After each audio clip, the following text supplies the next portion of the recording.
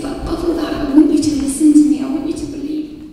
Sometimes it's not enough. Sometimes it's too ordinary, too everyday, too boring.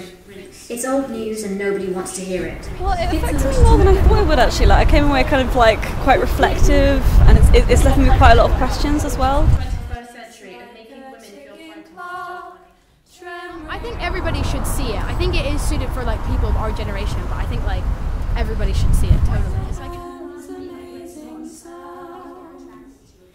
it was rich and pure and dark and red and thick and torn like a sheet. Beneficial for everyone to see because there's a clear message that as a society we have failed to recognize the experiences.